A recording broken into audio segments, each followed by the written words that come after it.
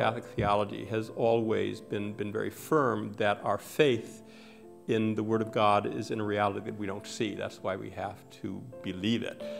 We have no direct experience of God in our lives. The only experience we have of God is indirect. It's through His creation. And so if we're going to know something about the inner life of God, we can't know it directly through experience. We have to believe in it.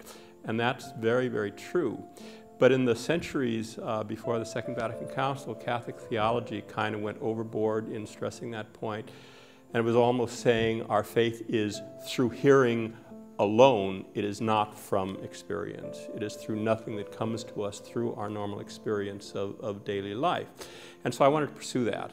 What is the relationship between the kind of the authority of faith we believe because we're told by God to believe versus what comes from our own experience? So I began by looking at the kind of the tradition of Catholic theology in that. So I began with a chapter on Aquinas, and I found out very quickly that for Aquinas, faith is both. It's both something that comes to us from the Word of God, from the tradition, from the Church, but it's also very firmly grounded in our experience of God, in grace, an inner experience of God on the one hand, but also our experience of God's creation on the other hand. And so my dissertation was really trying to work out for myself a proper relation between what we know of God through revelation on the one hand and what we experience of God both through our friendship with God in this life and also through what we can know of the creation.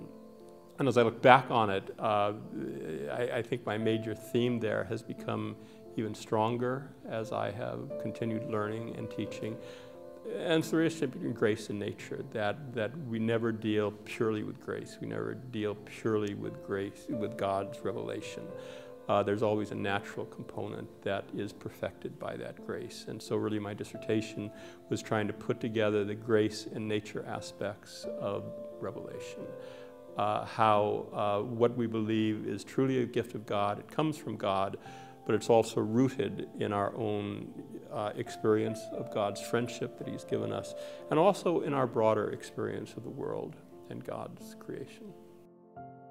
You cannot be a good philosopher or a good theologian without nuance and critical thinking going together. And you cannot do it without the commitment to dialogue with others, even if they disagree strongly with us. Students need to realize that not only could they be wrong, but they are probably wrong in a lot of things they have been thinking, and a willingness to come to terms with that being wrong and to change. And sometimes that kind of change, to give up the things, the thought patterns, the concepts that have made us very comfortable in either our lives in general or our Catholicism in particular, is the greatest challenge for a student. But it's the sine qua non. Without that, there is not learning.